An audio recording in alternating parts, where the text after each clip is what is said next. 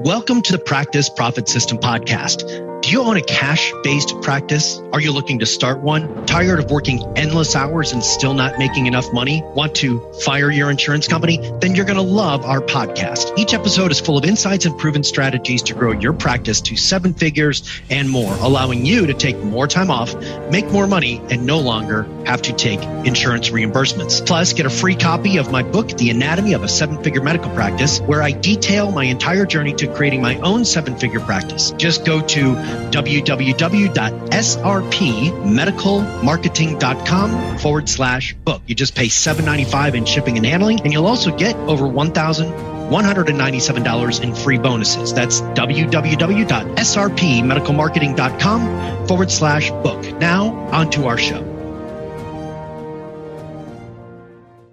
Everyone, it is Matt again with the Practice Profit System, and we're continuing our 4-part series on becoming insurance free. This is part 2, the curse of rising insurance rates and decreasing reimbursement rates. Now, let's make no mistake about this.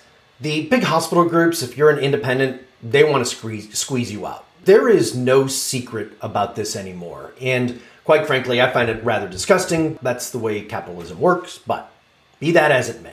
The reality is they want you out. They want to control you, and they want to freeze you out. I hear this time and time again from my doctors who are still independent, because one of the things they're doing is they're not aligning themselves with a hospital group per se at a very deep level, and they're finding that they're not getting the pick of the litter when it comes to appointments or to like surgery time and things like that. So what I want to do in this podcast is I'm going to give you a little bit of a hint and roadmap of how to take back control of your life, your profession, your patient's care, and most importantly, your bank account. So let's go ahead and get started. Before I do that, I do want to remind you this is part of a bigger 4-part series that we're doing with regards to how to become insurance free. If you have not had a chance to listen to the prior episode, please go ahead and take a chance or take an opportunity to listen to it. One of the things that this is going to lead to is we are opening up our Business Mastery Fellowship. That's going to be our fall iteration. There'll be information coming out for this. So let's go ahead and dive in. Okay, so I'm going to tell you a little bit of a problem, and I'm going to tell it with a story. And here's what's really interesting is, as many of you know, I like to work out. I do CrossFit on a regular basis. I do the lighter version of CrossFit because my body can't handle the intense versions these days anymore. But the reality is that there's a couple people there who work as financial planners. And they were all lamenting after we got done sweating and working out about how their clients are beginning to call them up. Their elderly clients are beginning to call them up, and they're getting early notifications that their insurance rates are going to go up 18%. And, there's a couple of different seasons, by the way, of when insurance comes into play. At the time of this recording, I'm in July, so a lot of companies, they do rollovers in July or August. But anyway, people are starting to get notification that their insurance rates are going up on average 12 to 18%. Where do you think that money is going? Because I know it's not going to you. If you are taking an insurance, here's the flip side of this story.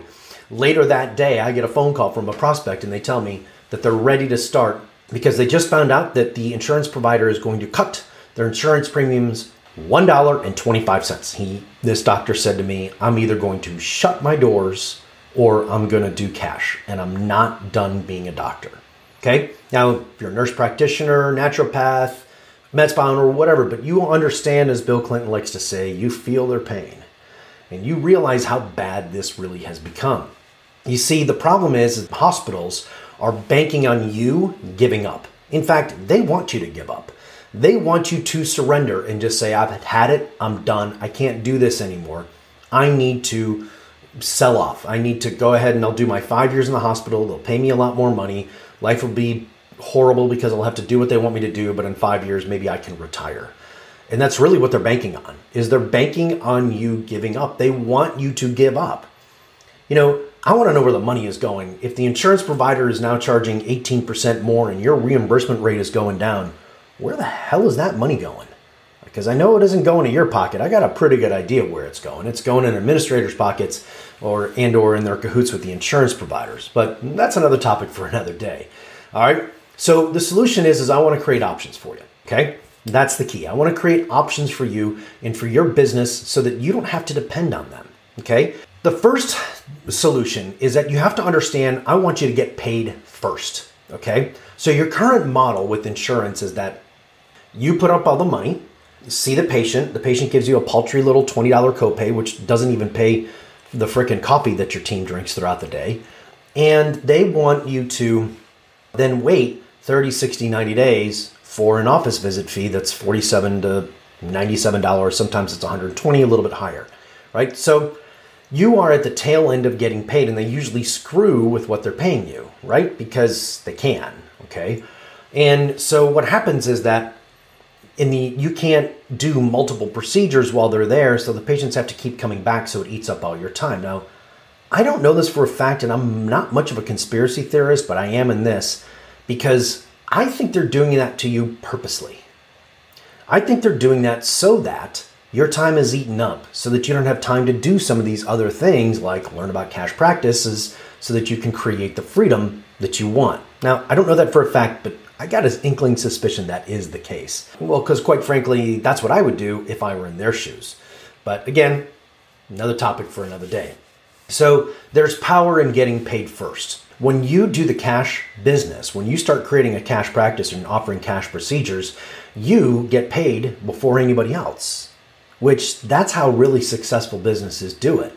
You see, if you want to take control of your life and take control of your patient's life, you have to start looking at how to get out. You have to escape insurance Alcatraz, if you will, okay? Because it's pretty clear where this is going to go. They're going to continue to squeeze you out so that you don't really have any options. That's really what they're trying to do, okay? So you have to create options. One, you have to get paid first, okay, not last. This creates velocity in your money. Two, you have to be able to control your pricing. Right now, you don't control your pricing. So have your costs gone up in the last couple of years? Darn right they have, right? Your utility costs, your medicine costs, all your costs have gone up. Probably your staffing costs have gone up. So you have to control your pricing in order to meet what's going on in the marketplace. Because if you can't control your pricing, then you really are nothing more than communism, okay? Or socialism. Pick one of the bad ones that you want to pick, okay? So if you don't control your pricing, then you can't control what you charge, you can't control the money that you're going to collect, and you can't control your margins, because all businesses grow based on margins, not based on revenue. They grow based on margins. So how do you expand margin? Right? Margin is more than profit, okay? I'll dive into that topic someday. You know, for those of you that want to dive into it, this is a topic that we go in pretty extensively in Business Mastery Fellowship when we talk about pricing and how to set your pricing so that you have appropriate margin to cover all of your other expenses. This is not stuff that they teach you anywhere else, folks. They're not teaching you this stuff in medical school. You're certainly not learning this at any events that go on. I know, because I've been to most of them, and they want to spend time, and that's their choice, teaching you new procedures and all that. But the reality is if you want to make this work, you've got to learn the fundamentals of business. You have to master business. Just like you mastered how to become a doctor or anti-aging or surgery or whatever and did fellowships, you have to do the exact same thing with business. You have got to learn the mastery fundamentals and go through a fellowship in order to become successful. So you're not controlling your price. You can't control your time. You can't control any of this. And most importantly, you can't control how much you sell to your existing patient base. And again, what you charge. Businesses only grow three ways. New customers, sell more to existing customers, charge more. That's it. That's the only way a business grows. And so you have to follow the basic fundamentals. You violate the basic fundamentals of growth, your business will not grow. Okay? So again, I want to take this back. I want to talk to you about this one more time. Again, the plan, the key for medical practice with the insurance companies and the hospitals is they're raising insurance rate, decreasing your reimbursement rate because they want to get you out. They want to squeeze you out. And I want you to take back control of your life and your profession and your patient's care and your bank account. So what you have to do is you've got to understand that it's all about velocity of money. You've got to be paid first. You've got to be able to control what you charge, and you've got to be able to sell more to your existing client base. Those are the keys to help, some more of the keys to breaking free and becoming insurance free. All right. In our next episode, we're going to dive into becoming insurance free. Is how to carve out time for non-insurance patients. Got to do it. It's a big secret, and I'm going to share it with you on our next one. So make sure you join us next time. And don't forget to be on the lookout for information about Business Mastery Fellowship that's going to be coming up here in the very near future. We'll be releasing it in the fall. I want to work with you. I want to give you the freedom, the keys to the kingdom. Join us. We'll have a great day, great time. Stay great, everybody. Carpe diem. We'll talk to you soon. Thank you so much for listening. If you liked this episode, take a moment and share it with your fellow medical professionals, or post a positive comment and rate it on wherever you just listened. Now, don't forget, you can get a copy of my book, The Anatomy of a Seven-Figure Medical Practice, for free. Just pay $7.95 in shipping and handling.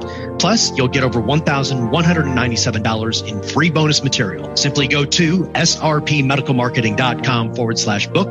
That's srpmedicalmarketing.com/book. Thank you so much, and we'll see you next week.